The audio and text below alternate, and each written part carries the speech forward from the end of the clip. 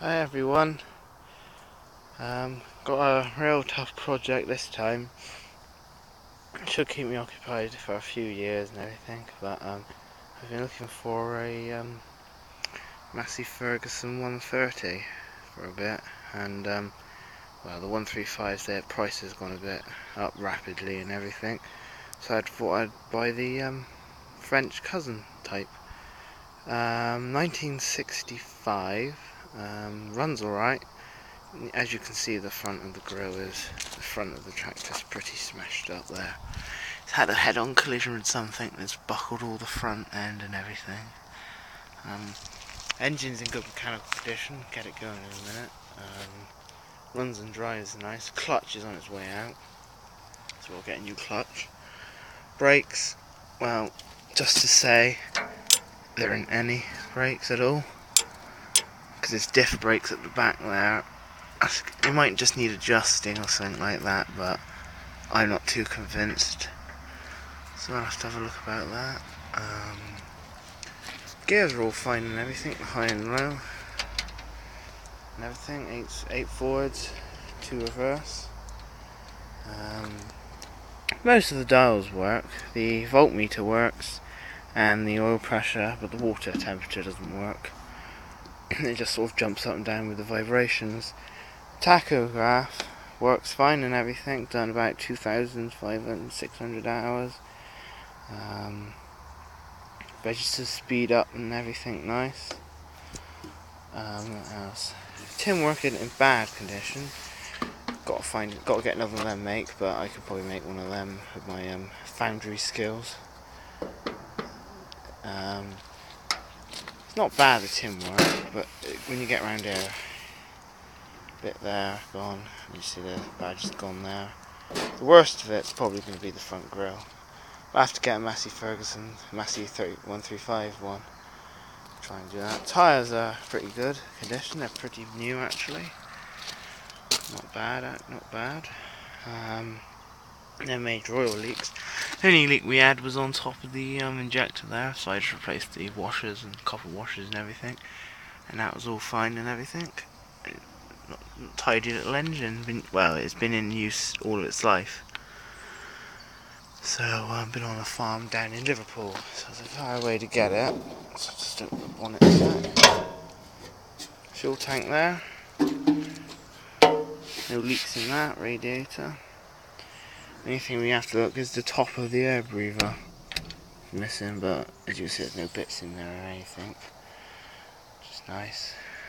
Bit of rust at the top of the bonnet there. Not too bad, could be worse, but one interesting thing I bet not many of you have seen is 135s have got a fuel gauge. This one doesn't, so they Massey Ferguson supplied you with a very nice little leather strap. I don't know if you can see on there. No, I don't think you will. Yeah, you might do. Half a tank, full up there, right there, and a quarter of a tank down there. I think it's quite neat and everything. And then down there, fuel. Got enough fuel to last us to the day, the end of history.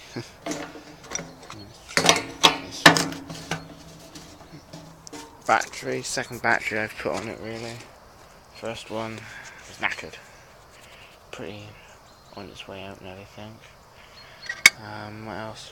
But I think that's about it really, so I'm going to get it started for you now. Starting's pretty simple. Just got to go careful with your safety starter. Make sure you're not in gear, as it won't start. Right then. Yeah, there is a fair bit of play in the track rod ends there. So yeah, if you look at the wheel, nothing happens. You have to really turn it to make actual difference. The old Massey Ferguson cap there. Quite good condition, because they're quite a hard thing to find now. No engine plate, but probably been taken off and put somewhere else. But as you can see with the water gauge, if you look at it, it just jumps up and down. So let's go and get it going then. Let's make sure this is in neutral. Pretty neutral. Clutching. Another thing I would say is starting procedure down there in English, which is a surprise. But this one is made in France. If you look down there, it's got all the French words. I don't know if you can see petite there. No, you can't really see it. Anyway, right then. We've had it run, so we don't need any of the heat today.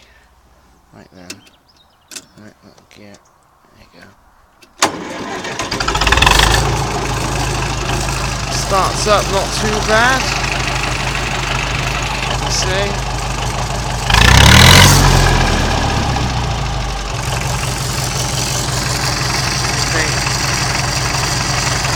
Oil temperature's fine.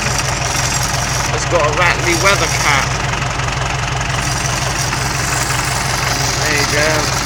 So the charging, so I guess let's go for a little ride. Clutching. As you say, the gearbox is on its way out really. Right, here we go.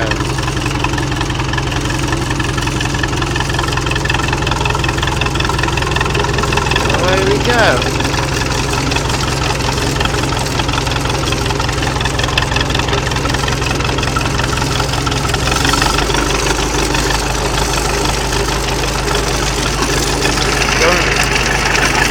Going at 8 miles an hour, too bad.